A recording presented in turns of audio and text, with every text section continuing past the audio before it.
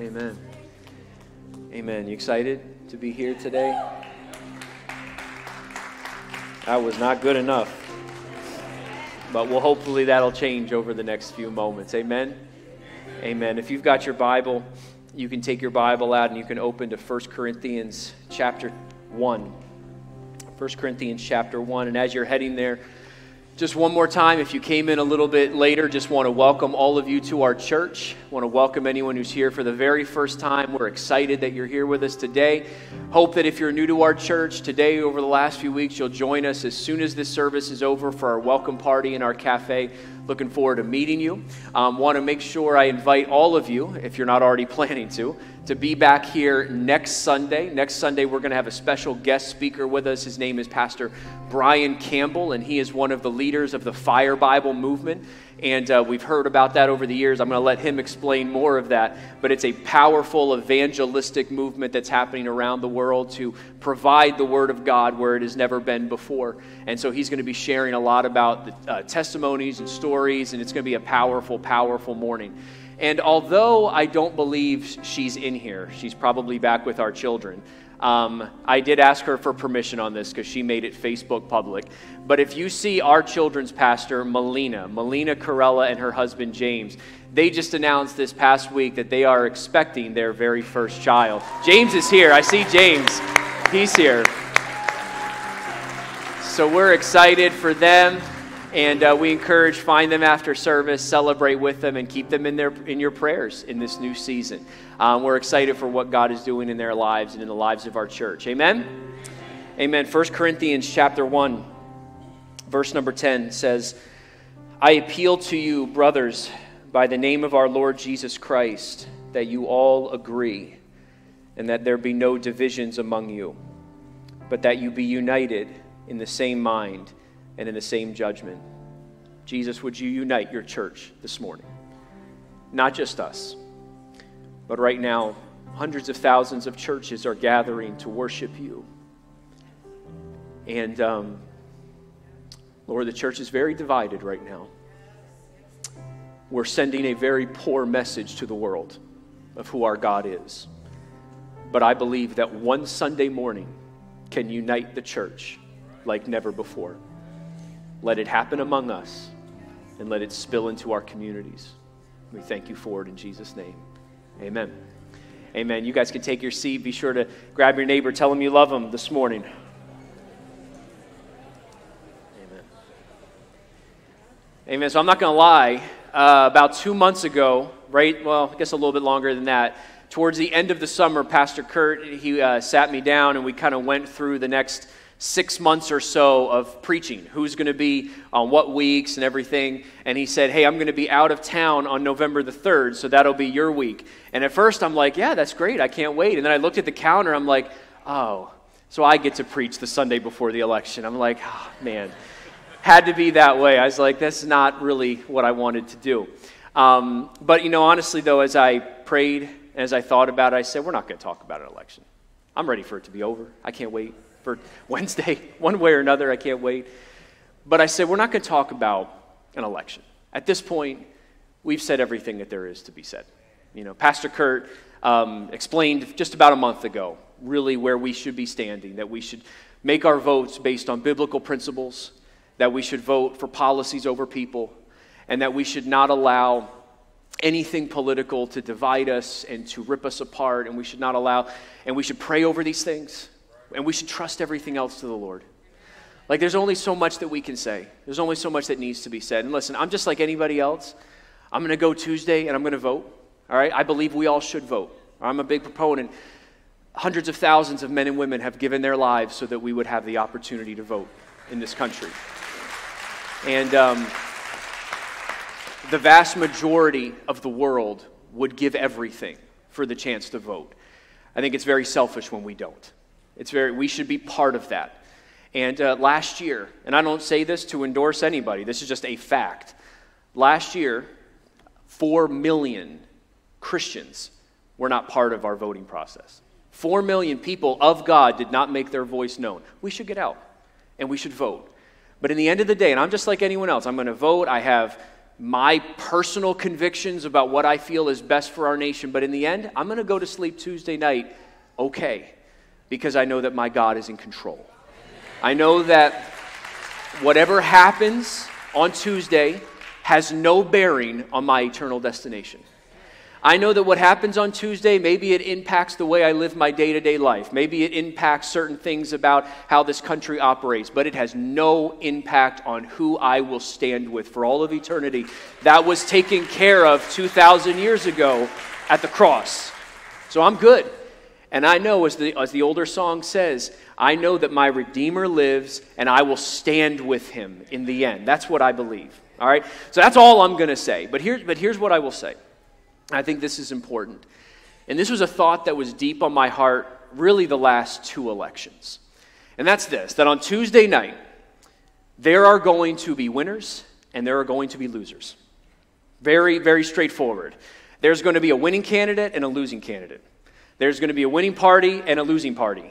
And there are going to be winning voters and there are going to be losing voters. That's just the way this goes. But if the church becomes, remains, or is divided, everybody loses. You know, we don't think that because we have a tendency to think that the church is just supposed to sit in our corner and we're just not supposed to be seen by the world. I believe the scriptures bear out that we are supposed to occupy the space that we are in. I believe that we are not just supposed to sit back and let the world crumble. We are supposed to occupy the schools. We're supposed to occupy the local governments. We're supposed to occupy the space that we're in. Jesus said, you are the light of the world. He says, you are the ones that have been entrusted with this good news, this gospel message, and we should go forward and preach that gospel and be a light wherever we go. The church was meant to be a beacon of hope, a beacon of righteousness in a dark and crumbling environment. And if the church is divided one way or another, there's a million reasons why churches divide, but especially in this hour, if the church divides, everybody loses. Because all of a sudden, the one thing that God has put in place that can hold things together, that can preach the good news, if that can't be on the same page, nothing will be on the same page. And on Wednesday, more so Wednesday morning, half of this country is going to be disillusioned. And they're going to be asking themselves, what's the future hold for me and my family? They're going to be wondering, is this the end of our nation? They're going to be wondering how they are supposed to move forward. And what I pray and what I hope is that when they are looking for something to trust in, they can look at the church and find stability, they can find unity, and they can say, that's where I'm going. That's where I'm going to put, that's not where I'm going to put my hope, but that's where I'm going to go to find my hope.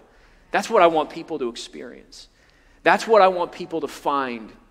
And even if people are on the winning side, we know listen, I hate to say it, and at the end of this service, we're going to pray against it. But we know that no matter what happens on Tuesday, there's going to be division in our culture. That's just going to happen. All right, we don't want it to happen, but there will be protests. There will be hatred. All right, I despise my social media right now because of how disgusting it currently is. It's just nothing but hatred. Nothing but violence. And we just know what's coming. And what I hope people see from the church is a group of men and women who have not been rocked by a simple vote. If our faith is so weak that it can be rocked by a political candidate, we do not know our God. And we do not know what he can do. And so the world should not look at us and see people that have been rocked, but rather see people that have been unified. Because we were called to be that beacon of light and truth and hope in the world. Jesus was the one that said in John 13, he said, a new commandment I give to you, that you love one another just as I have loved you. And you are also to love one another. By this, all people will know that you are my disciples, if you have love for one another. Jesus was the one that said, you want to know how the world is going to know who you serve? Your love for each other. He doesn't say your love for everyone else, although we are called to love everyone else. Do not take me wrong. But he says the love that you are to have within the body of Christ, that is the sign. That is what will treat, because you can't find that kind of love anywhere else. I was at the dog park yesterday, taking my dog for a walk. It was a nice day. And for some reason, the park was packed yesterday. I've never seen it this packed before. And you know what? I was at the dog park, the happiest place on earth. And all I heard was hatred the whole time. All right, I just put my hood on and my earphones in and just tried to avoid it. But all I heard was hatred from both sides. It was just, I'm like, we're at the dog park. It's like our dogs are just hanging around playing, and you have to talk about politics. Like, it was so discouraging. But I'm like, that reminded me. There is a love, there is a unity, there is a peace that only can happen in the church. It can't happen in the world. It can only happen as men and women have been transformed by the gospel of Jesus Christ, as they've been empowered and filled with the Holy Spirit of God that redeems us, that sanctifies us, that transforms us. That's where that love begins. That's where that peace is experienced. And that's where unity is made possible.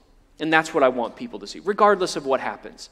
I hope that all of us go to bed Tuesday night peacefully. We may not know what the future holds, but we know who holds the future. And we'll be okay. God will be with us because he's promised. And he's the one that said this right after the verse we just read. He says, in this life, you will experience many trials and tribulations, but take heart, for I have overcome the world. My faith is not in a political candidate. My faith is not in policy. My faith is in Jesus. I'm trusting him. And I want the world to see that kind of unity. So today, what we're going to do is, rather than focusing on all of the possible things that will end up dividing us, we're going to focus on the one. Everyone say one. We're going to focus on the one thing that was meant to unite us now, forever, and for all of eternity. And that is the blood of Jesus Christ. The gospel of Jesus Christ. Like, I thought about it all week. I was preparing my notes, and I was like, when should I give like the point of the message? Should I save it to the end? And I'm like, no, I'm going to say it right from the beginning.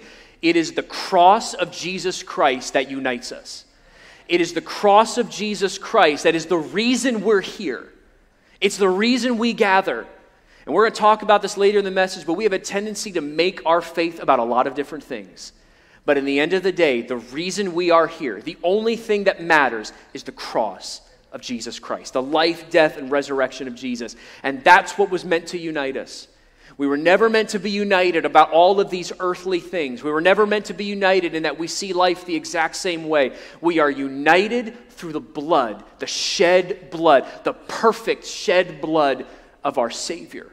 And as we make our way to communion this morning, that's what I want us to focus our attention on, is the blood of Jesus. And see, division is not a new thing within the church. All right, division has been happening ever since the church began. And that's what we read in 1 Corinthians chapter 1. Paul is addressing the church at Corinth, and he had gotten word from different people within the church that division was starting to rise up. And the word division that he actually uses there, it means to tear apart. The Greek word means, literally, Paul was saying, you are tearing one another apart. You are tearing apart the body of Christ. And so he says, I'm writing you because I'm trying to get out ahead of this. I'm trying to remind you that the church is not meant to be divided. The church is meant to be a beacon of hope and unity in a lost and dying world. And he goes forward and he says, let there be no divisions among you. Now that word really convicted me, that word no. Because I think about it. How many things have a tendency to divide us in a church? How much gossip is in the church? How much back-talking about each other is taking place? He says, let no divisions. So the moment I see a division, I am against God in that moment. He says, let there be no divisions among you, but be of the same mind. Be of the same judgment. Does that mean we're all going to see things exactly the same? Of course not. But there is a great difference between disagreement and division. We are able to disagree. We see that in the life of Paul. We see that in the New Testament, that sometimes there's going to be moments of disagreement, and that's okay. Division is something entirely different.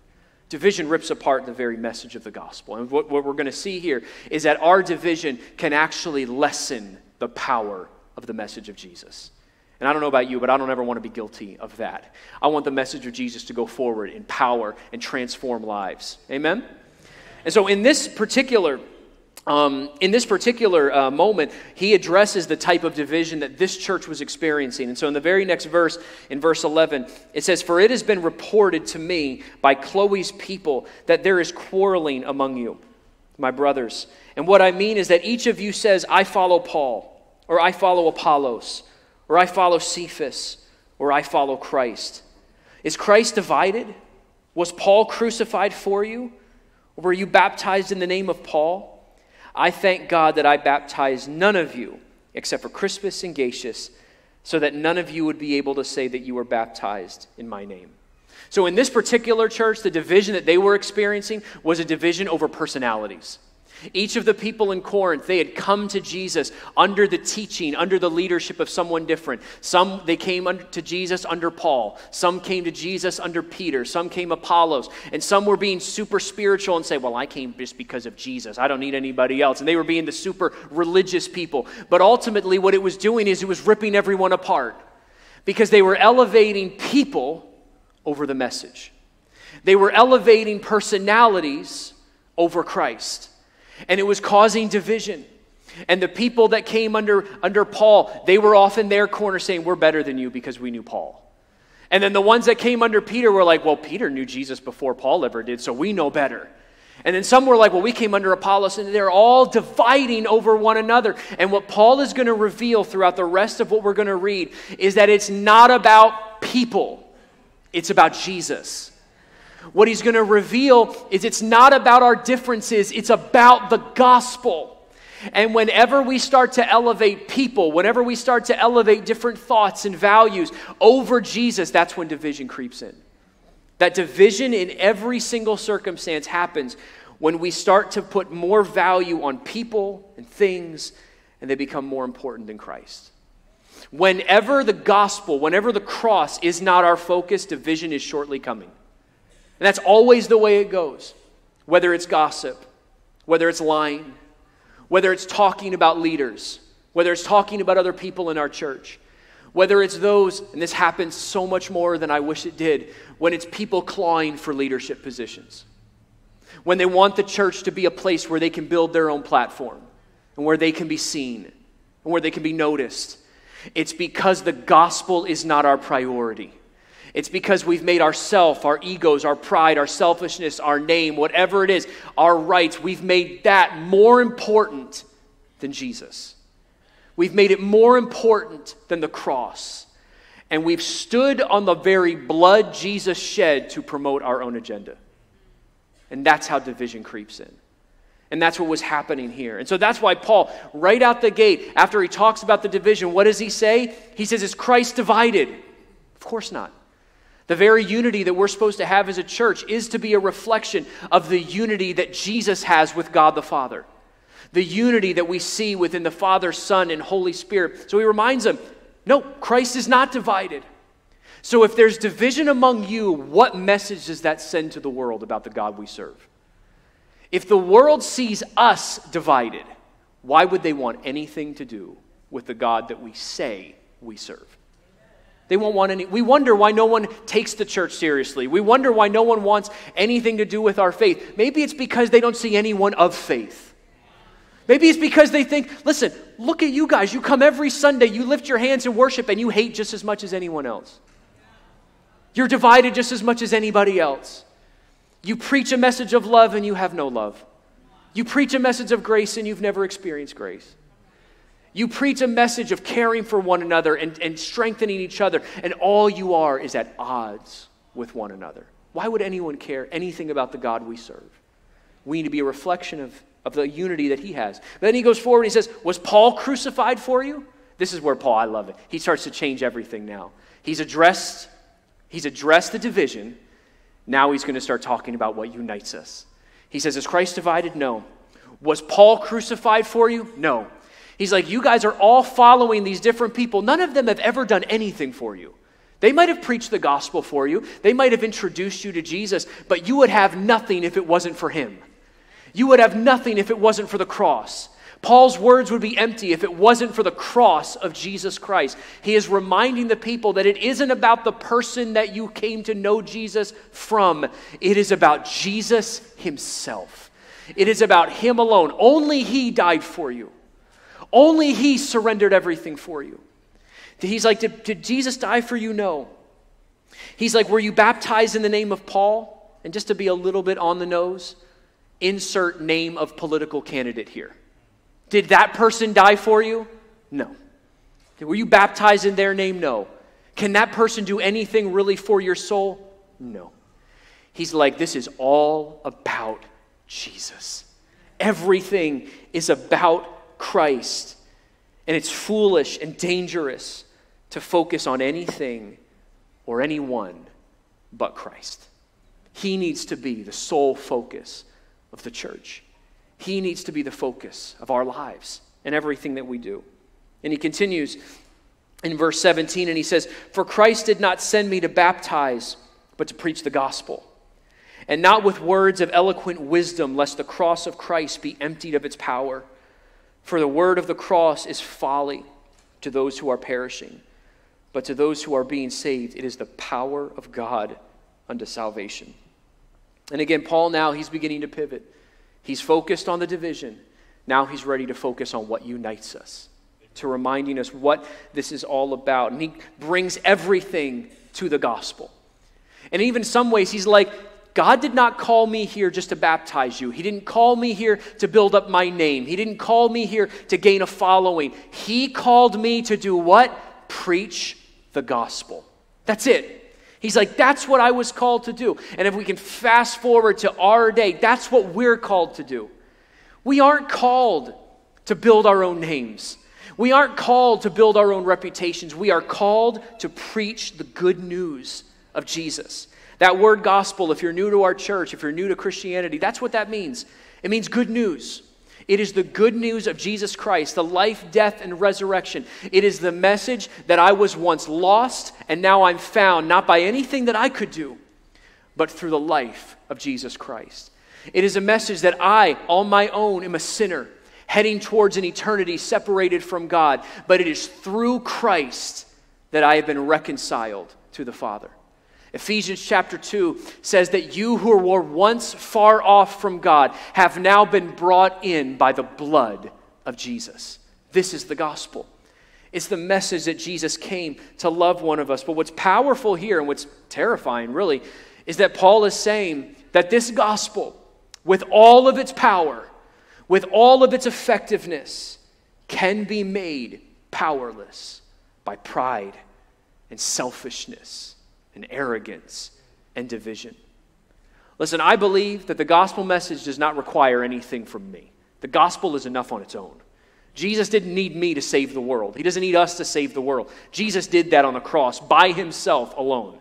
Jesus is the answer. But Jesus allows us to partner with him, to preach the good news, to take it where it's never gone before. And what Paul is saying is that when we bring the gospel with all of our arrogance and we try to spice it up, if I could say it that way, when we bring it with all that and all this division and things of that, it can actually empty the gospel of its power. It can empty it of its power to rescue and save and transform. And he says that the word of the cross, this gospel message, it's foolishness to those who are perishing. And you may wonder, what does he mean by foolishness? Well, you got to take it back to the context that it was in. In the days of Paul, in the days of Jesus, the cross was not some kind of dignified way of death. It was a death reserved for the worst of the worst, the lowest of the low, for the worst criminals possible. And so the very idea to the world that somehow we would be rescued and saved through the cross, they would think that that's foolishness. And what Paul's going to explain here in just a minute is that God has always had a way of taking the foolish things of this world to put to bed the wisdom of this world. He has taken the foolish things that the world sees and he has used them to bring about the greatest miracle. But it hit me this week. It talks about how it's foolishness to those who are perishing. And I just had this thought that a divided church cannot help those who are perishing. I know that might not seem like this big epiphany, but I just thought of that this week. I'm like, there is a world that is perishing. And we don't, like Pastor Kurt, he really laid this out well for us last week. We don't talk enough about hell. We're afraid to talk about it. We're afraid of offending people. But we don't talk about it enough that the majority, Jesus was the one that said, narrow is the gate that leads to eternity, and few will find it. The majority of people in this world are heading towards an eternity separated from God. We don't talk about it often, But there is a world that is perishing right now. And a divided church has no power to rescue. A divided church has I don't even know if we have authority to stand on to try to speak, because many of us might be perishing right along with them. Because if we are the ones bringing in division into the church, how can we ever say that we're walking with Christ?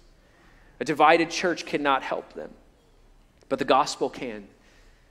And a united church can bring the gospel to a world that is perishing like nothing else can.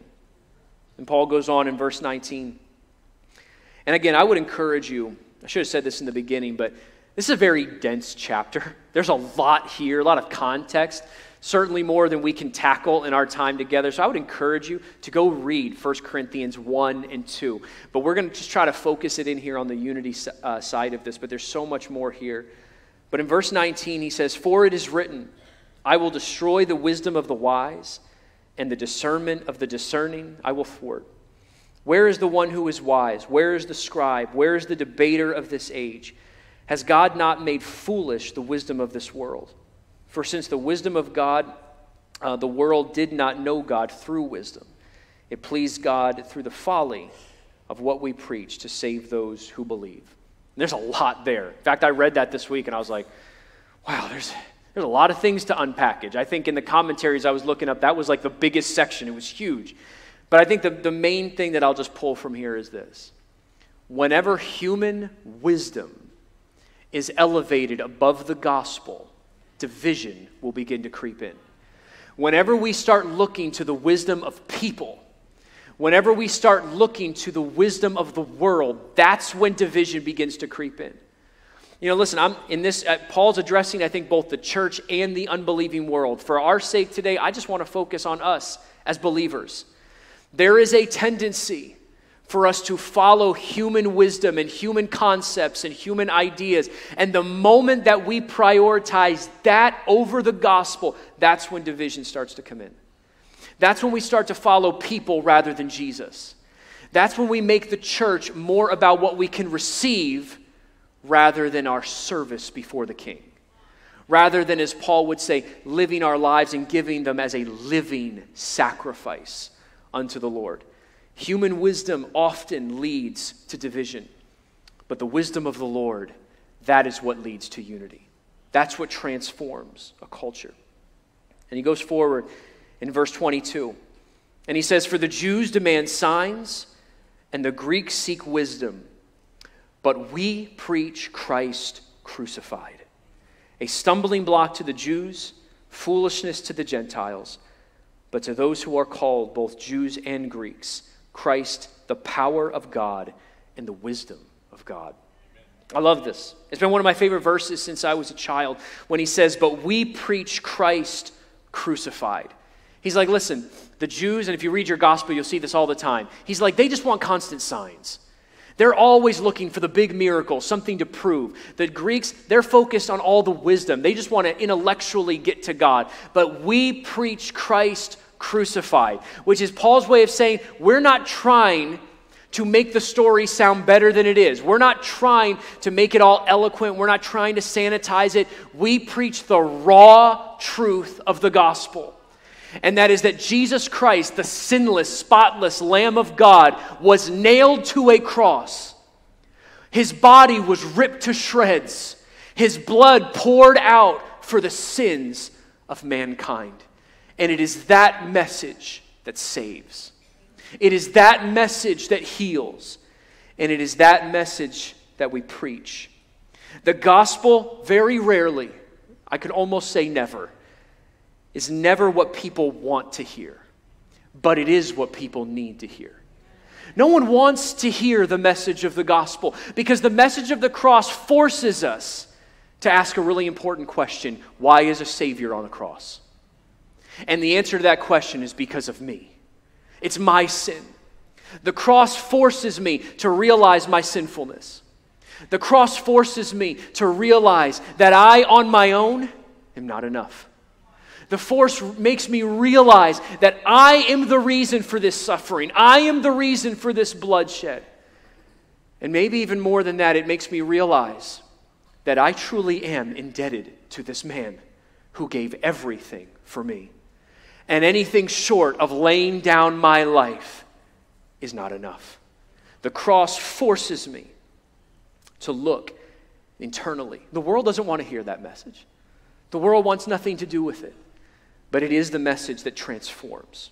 There's this old story, metaphor, of this church, older church.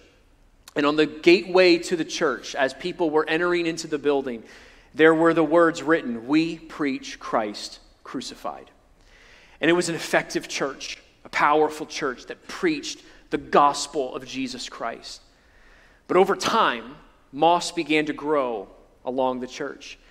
And eventually the word crucified was covered.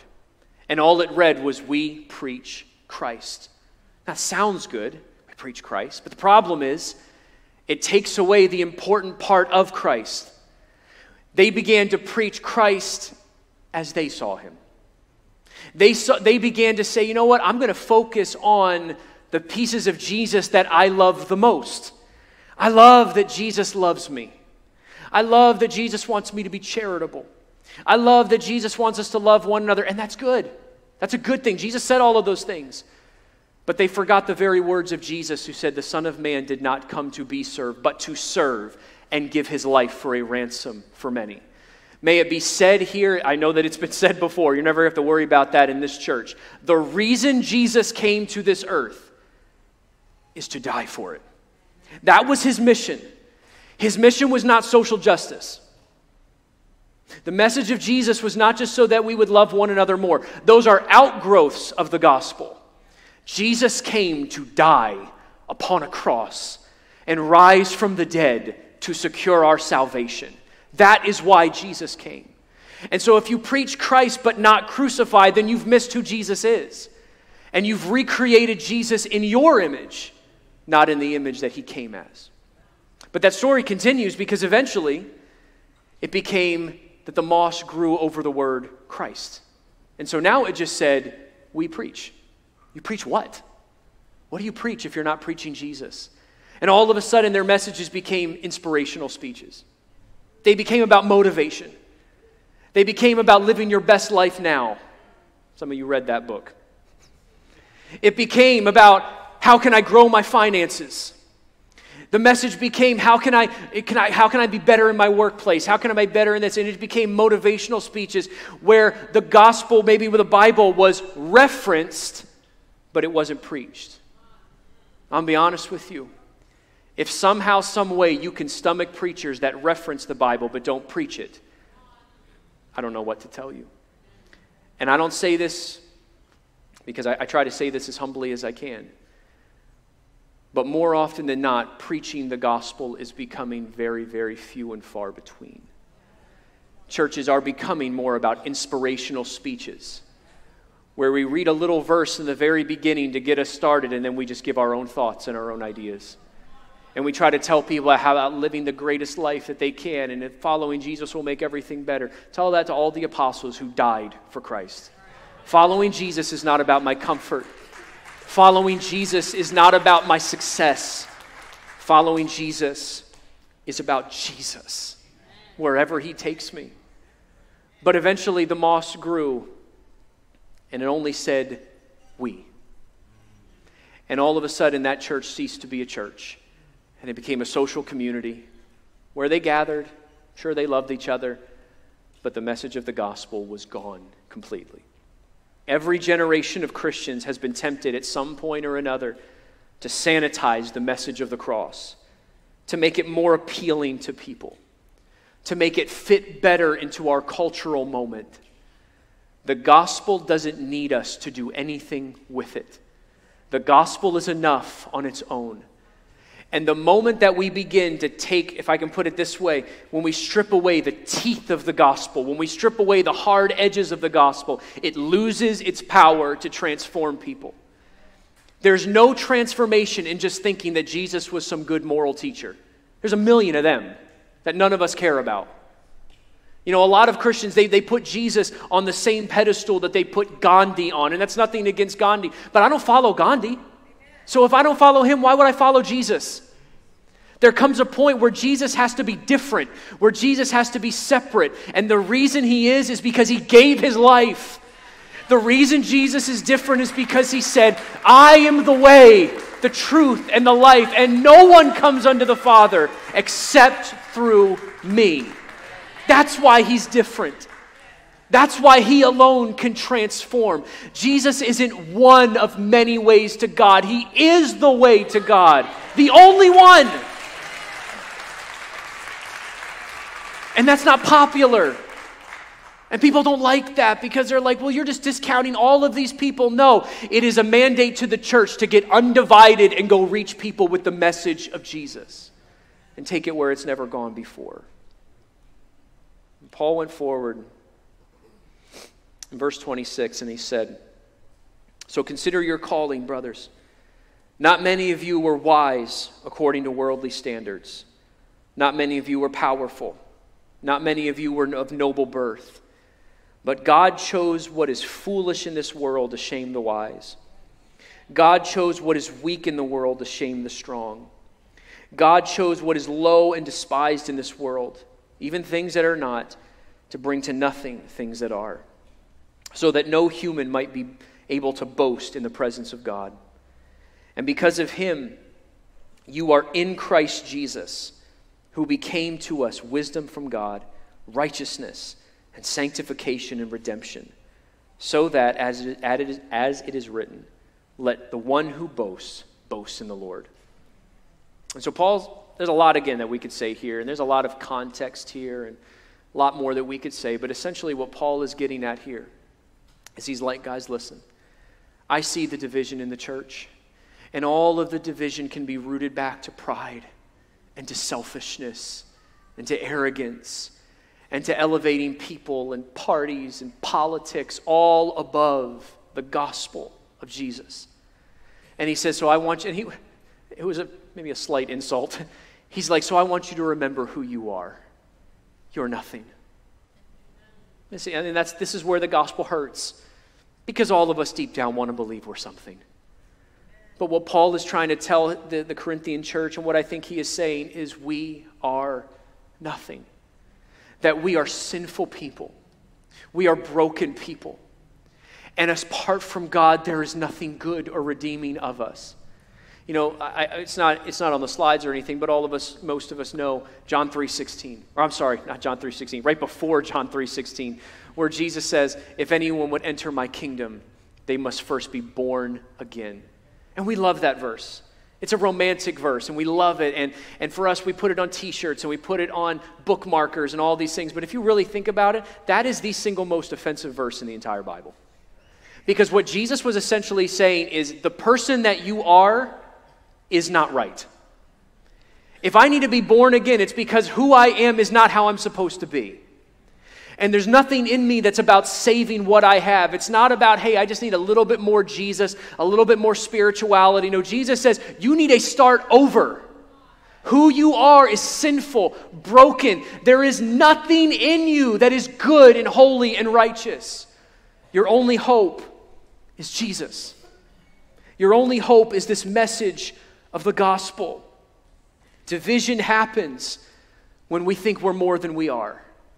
Division happens when we think, yeah, I came to Jesus because I needed a little bit more spirituality in my life, but I didn't come to Jesus because I needed him to transform who I was. And that's what I need. I don't need Jesus to teach me how to be more moral. I need Jesus to transform my very soul. I need Jesus to transform my very heart. And anything that I have, anything that I'll ever be, is solely because of Jesus. And that's why he says, if you're going to boast, you boast in one person. It's Jesus Christ. He's who I was rescued by. He's the one. That's why he started this whole thing by saying, was Paul crucified for you? No. Only Jesus can set you free. Only Jesus is enough. But then he finishes this section. And worship team, you guys can begin to make your way. In the very next chapter, he continues this thought. In 1 Corinthians 2, starting at verse 1, he says, and I, when I came to you, brothers, I did not come proclaiming to you the testimony of God with lofty speech or wisdom. For I decided to know nothing among you except Christ and him crucified. I was with you in weakness and in fear and much trembling. And my speech and my message were not in plausible words of wisdom, but in demonstration of the power of the Spirit and of power, so that your faith might not rest in the wisdom of men, but in the power of God. I love this, and there's a little context here. If you go back in your Bibles to Acts chapter 17 and 18, it's in chapter 18 that Paul, for the very first time, makes his way to the city of Corinth, which is what he's referring to when I first came to you. Chapter 18. That's when he first arrived at Corinth. That's when he preached to them Christ crucified. But if you go to chapter 17, right before he goes to Corinth, Paul is in the city of Athens. And Athens, Greece at that time was the center of basically all human wisdom and thought and philosophy. It's where everyone came to give their new ideas about math and about the world and about the meaning of life and all of those things. And I'll preface this by saying biblical scholars disagree with this on some way. So I'm going to go with the people that see it one way, because I think that this is evident here. When Paul arrived in Athens, Paul preaches at a place called the Areopagus. And all of these philosophers and leaders, they had all gathered to hear him. And if you compare Paul's message that he preached to them with the message that he preaches everywhere else, it's very different. It's very intellectual. It's as if Paul, to some degree, was trying to meet them on their terms and philosophize. There's nothing wrong with what he said. Everything he said is of the Lord, but you can tell he brought a little bit more eloquent speech to it. And what it says at the end of chapter 17 is that some listened to him. Some believed him. Others said, we'll hear it again. Maybe there's something to it. And then others said, who is this person talking about a cross? And it seems, in comparison to other times that Paul proclaimed the gospel, that this wasn't the most effective moment of his ministry. And so it makes sense that when he arrived in Corinth, he says, I was there in weakness. I was there in trembling. Because maybe Paul was starting to realize something, and that's why he said, so when I came to you in Corinth, I decided that I was going to know nothing except Jesus Christ and him crucified. Because I realized it isn't human wisdom that matters. It isn't my eloquent speech that matters. What matters is the gospel of Jesus. And I don't care if people don't want to hear it. I don't care if people are offended by it. And I don't care what it costs me. There is nothing in this world more important than the cross and the blood of Jesus Christ. And that's everything. Paul realized that the cross was everything. That everything centered around it. That the cross is the central moment of all history. That the cross is not just an event of the Bible. It is the event of the Bible. That all of the Old Testament is leading us to the cross. And Jesus dies and he rises from the dead. And when it's over, the rest of the New Testament looks back on the cross. It is the cross of Christ that split history in half. The cross is the central moment of history. It is the sole focus of the gospel. And unfortunately, we have this dangerous tendency, and a lot of us have done it. We have made our faith about other things. We've made our faith about other peripheral things. And I'm not even saying that all of the things that we focus on are terrible, but they're not the gospel. And I don't want to make any enemies today, but I need you to know, the gospel message is not about your marriage, and it isn't about saving it. The gospel message is not about your finances. The gospel message is not about getting healed. The gospel message is not about understanding about the end times. The gospel message is about the blood and the resurrection of Jesus, period. That's what it's about.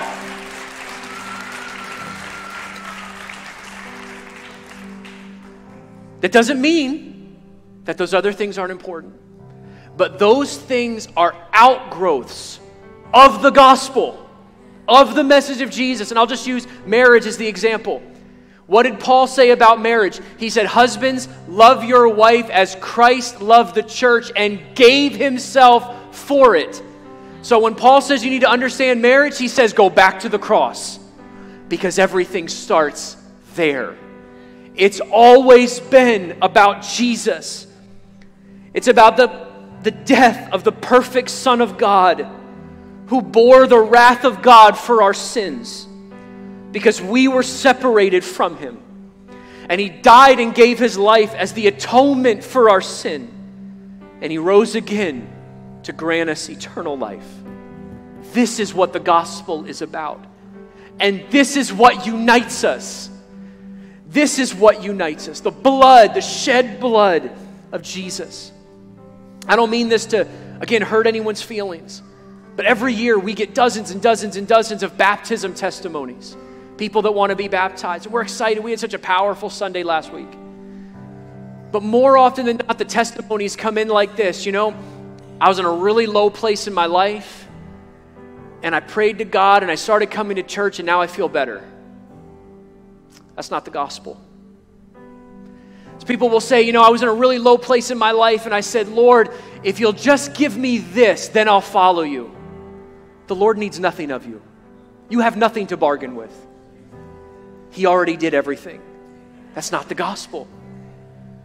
And people will say, you know, I came to Jesus for this reason and this reason, and I needed him to help me in my marriage, and I needed him to help me in my finances, and I needed to help me in all of these different things. And it's just like, listen, I love you enough to say, that's not the gospel. The gospel is the message of the cross that challenges us and that changes us and it transforms us. That's what the message of Jesus is. This Christian faith is not about becoming more spiritual.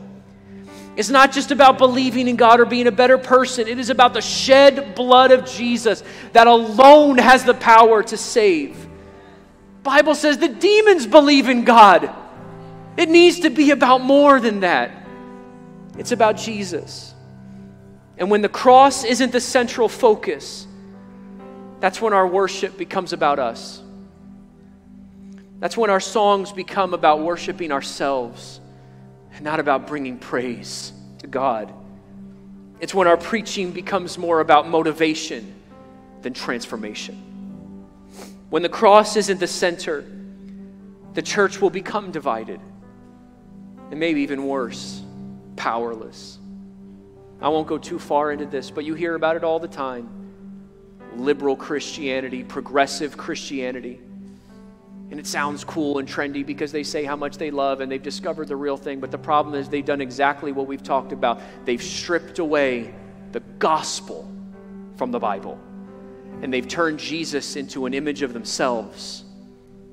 And they've lost all the power that comes from the gospel. The power of the gospel is not in that just Jesus was a real person. The power is that Jesus gave his life and he rose from the dead and he offers eternity in his hands for anyone who would believe.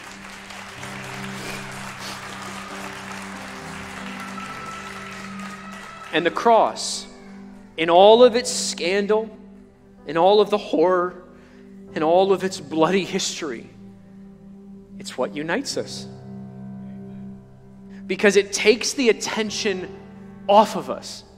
Think about this. The reason that there's division in the church is because all the attention is on us and what we want. The cross forces us to do the exact opposite.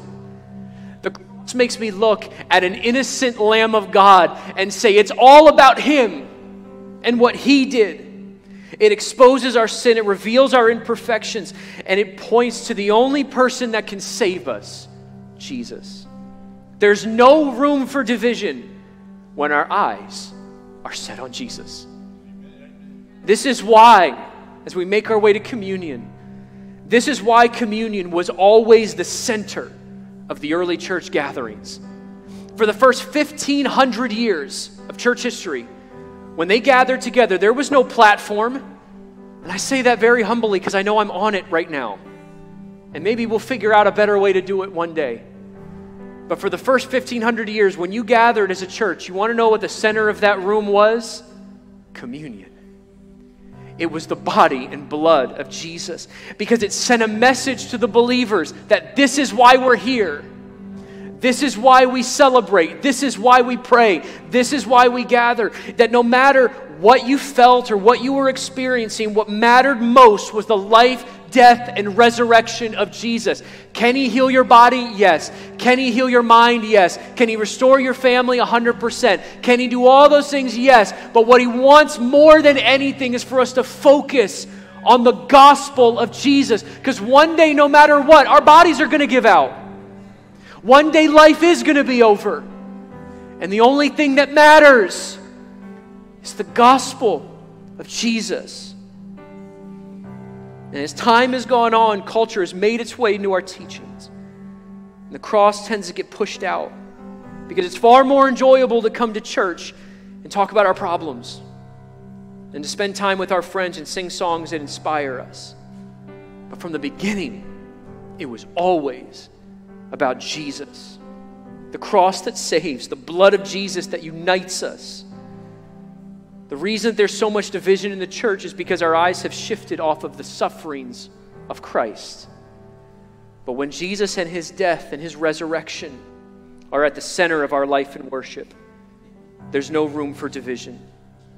There's no room for hatred and strife and fighting. Christianity is not about getting what I want. It's not about my name. It's not about life being perfect. It's about Jesus, period. And Revelation says this. Parents, I need you to come help me right here. Revelation 5 says this. This is an image of a day to come for all of us. In Revelation 5, it says, this is John speaking. Then I looked and I heard around the throne and the living creatures and the elders, the voice of many angels, numbering myriads and myriads and thousands, saying with a loud voice, "Worthy is the Lamb who was slain to receive power and wealth and wisdom and might and honor and glory and blessing." There is a day coming when all the kingdoms of this world will be over and they'll be the kingdoms of our God. And what we will celebrate together is not our politics. It is the blood of Jesus. The blood of Jesus will outweigh everything else. When we stand around His throne, we're not going to be celebrating that everything worked out in our lives. We're not going to be celebrating that our side won elections. We're going to be celebrating the blood of Jesus that has saved us, that has healed us, and that has redeemed us. Amen? If you believe that, can you stand with me this morning? And would you lift your hands as we sing this song just for a moment? Amen. Jesus, we worship You. Is the highest, Your name is the greatest, Your name stands above them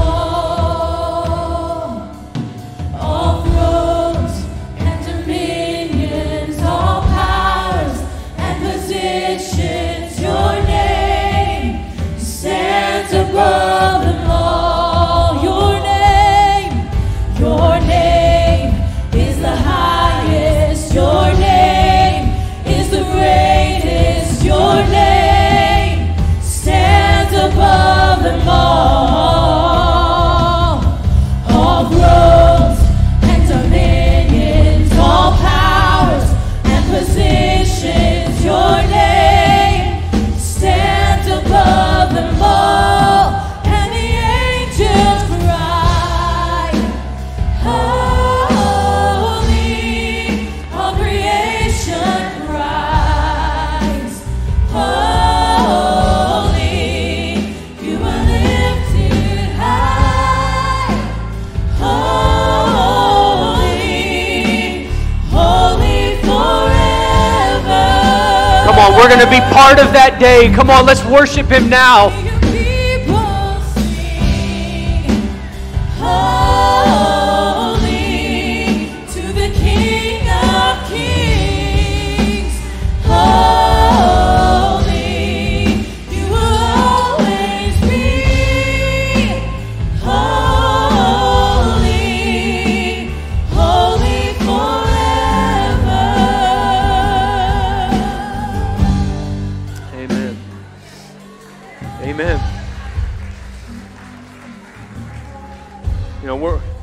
we're going to be part of that day when we stand around his throne, there's nothing that says that we can't begin to celebrate the Lamb who was slain today. And that's what we're going to do as we take communion. I promise we're going to honor your time. I know it's getting a little bit late, and we're going to end this time. We're going to pray for unity as a church. We're going to pray over our nation. I feel like it'd be wrong for us not to. We're going to pray for healing across this land. But it's in this mode that we're going to receive communion together. And we believe in an open communion. If you're new to our church, we believe that anyone can receive communion. The only thing that we ask is that you have made Jesus the Lord of your life. If you have received Christ as your Savior, you are part of the church of Jesus Christ. And we encourage you to celebrate with us. But we do always want to ask, and the team, they're going to lead us in a short chorus as the elements are being distributed. We're just going to ask that you do what the Bible says and examine your heart. And ask the Lord if there is any unrepented sin in your life. And if there is, this is the moment to deal with it. Not the moment to run from it. This is the moment to deal with it and to walk before him. And so, Jesus, would you guide us over these next few moments? Search us, O Lord. And may we honor the sacrifice that you made together. In Jesus' name, amen. Would you take a moment as this song is sung, examine your hearts, and right now the elements are going to be distributed. Thank you, Jesus, for the blood applied. Thank you, Jesus, it has washed me white. Thank you, Jesus, you have saved my life. Brought me from the dark into glorious light. Thank you, Jesus. Thank you, Jesus, for the blood applied. Thank you, Jesus, it has washed me white. Thank you, Jesus, you have saved my life, brought me from the darkness into glorious light. There's nothing stronger than the wonder-working power of the blood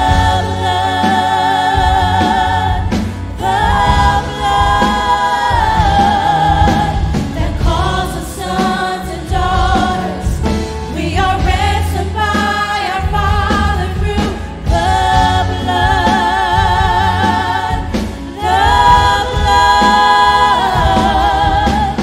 There is nothing stronger than the wonder-working power of the blood.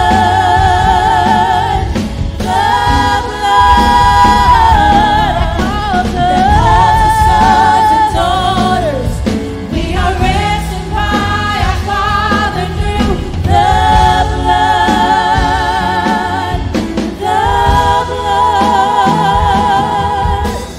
Thank you, Jesus, for the blood applied. Thank you, Jesus, it has washed me white. Thank you, Jesus, you have saved my life. You brought me from the darkness into glorious light. Come on, can you just thank him? Thank him for his blood. Amen. Paul says, "For I received from the Lord what I also pass on to you, that the Lord Jesus, on the night he was betrayed, took bread, and when he had given thanks, he broke it and said, 'This is my body, which is for you. Do this in remembrance of me.'" Jesus, we thank you for your blood, for your body, the bread of life that was bruised, that was broken for us. Jesus, we are so unworthy of your sacrifice. The cross stands as the ultimate symbol of love and mercy that we've ever seen. Jesus, would we never count it as something common? Would we never take moments like this for granted? But may we live in light of your sacrifice each day. In the name of Jesus, amen. Amen. Let's take together.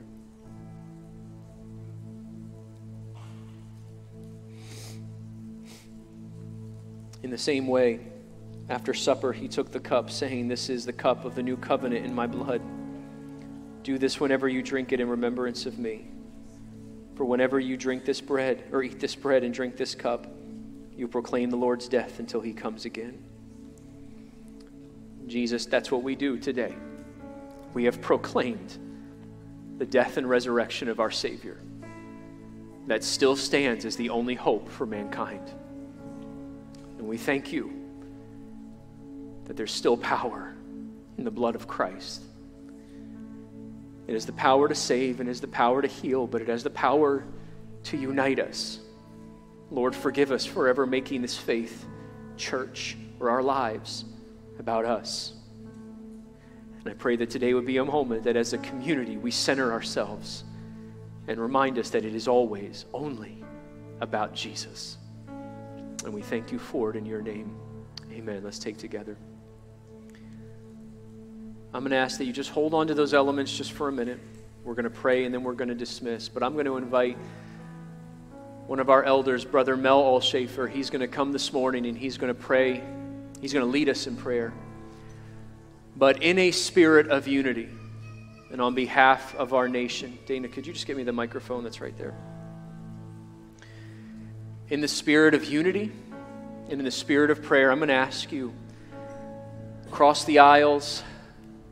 And I'm not even going to ask today if you're comfortable. I'm just going to ask you to take the hand of the person next to you. We are the family of Jesus. And I'm just going to ask you, Brother Mel, he's going to lead us in prayer.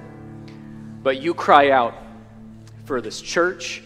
You cry out for this nation. We're not praying for a particular result. We're praying that the kingdom of God would come in our nation. Amen. Heavenly Father, Lord, there's no other words to say that we were created, all of us, we were created to worship you. It was good. It has never changed. It will never change. Our purpose here is to worship you, a most holy and righteous God.